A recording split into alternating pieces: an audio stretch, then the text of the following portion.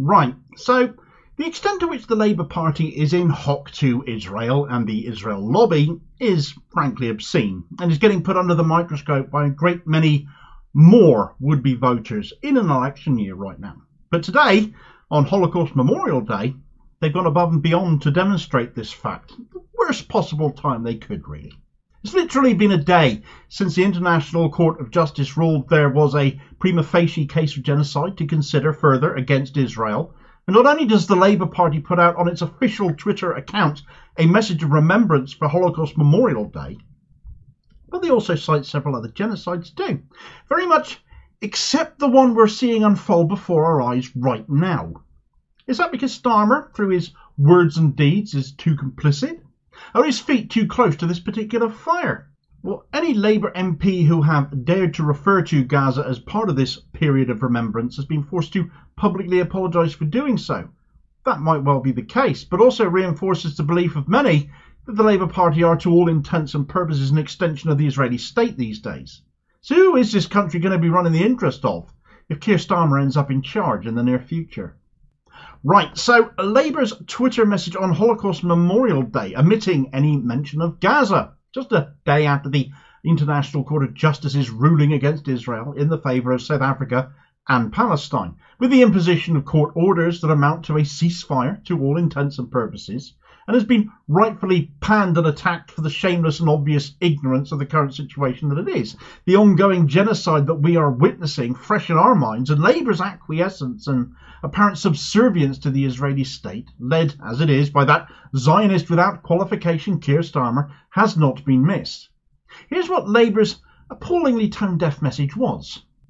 Today we remember the 6 million Jews murdered in the Holocaust, all the victims of Nazi persecution and the victims of more recent genocides in Cambodia, Rwanda, Bosnia and Darfur.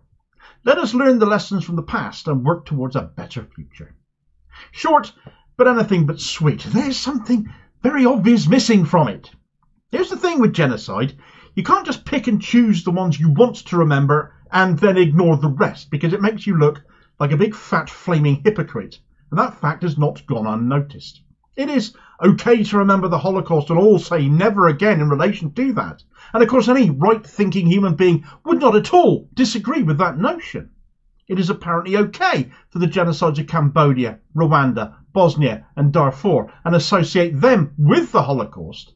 But it is anything but okay to say one day after a case for genocide has been established against Israel, prima facie, at this stage it might be, but when 30,000 Gazans are dead, including more than 12,000 children, to omit that, pretend that it's not genocide and have the crass boldness to refer to the aforementioned atrocities as the more recent genocides, without bothering with the one that is literally happening right now before our eyes, that has been going on for the last 3 months, is rancid.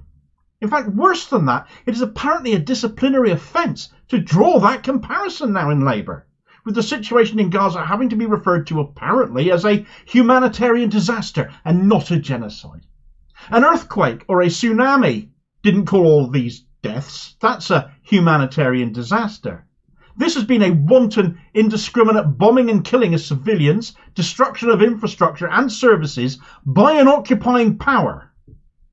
Labour MP Kate Ossamore made the mistake of making the comparison.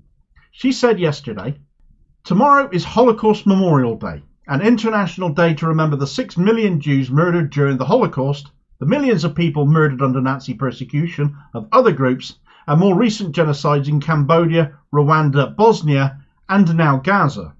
The ICJ ruling, in my view, now makes that entirely appropriate. I particularly like that she drew attention to other persecuted groups and not just fixated upon Jewish people, because far more than just the Jewish people were persecuted by the Nazis, such as the disabled or the Roma gypsies.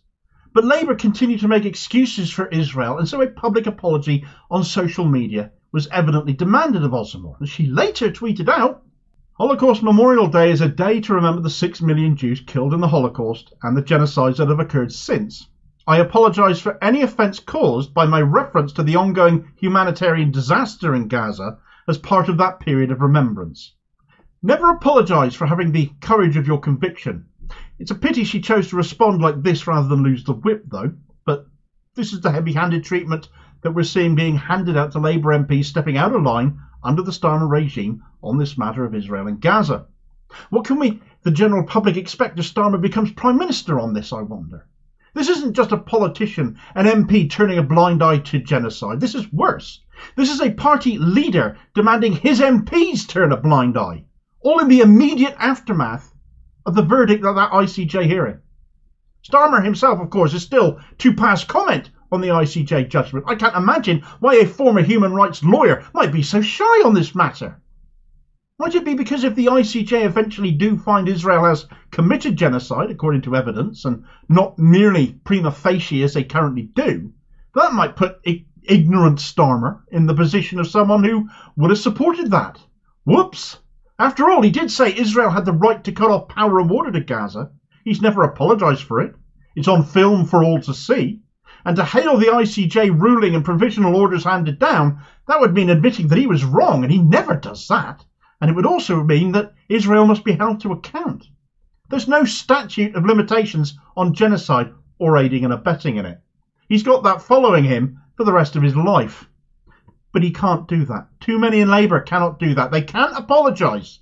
They can't hold Israel accountable because they owe too much to the Israel lobby to be able to. Here's a fun fact, for example, on all of this. Labour Friends of Israel. 73 Labour MPs counted themselves as members of Labour Friends of Israel before that ICJ judgment was ruled out. Afterwards, there are still 73 of them. Should we now consider them Labour Friends of Genocide instead? 2 weeks ago, Margaret Hodge, Ruth Smeeth, Louise Ellman and Christian Wakeford, again in Israel, happily posed for a snap with Israeli President Isaac Herzog.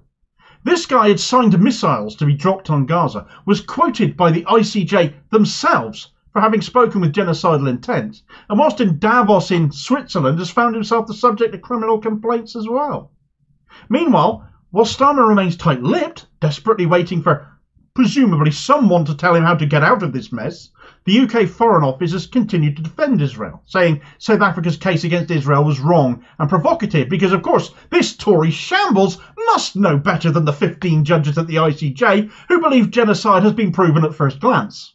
Who'd be stupid enough to believe the Tories over them? There, don't answer that.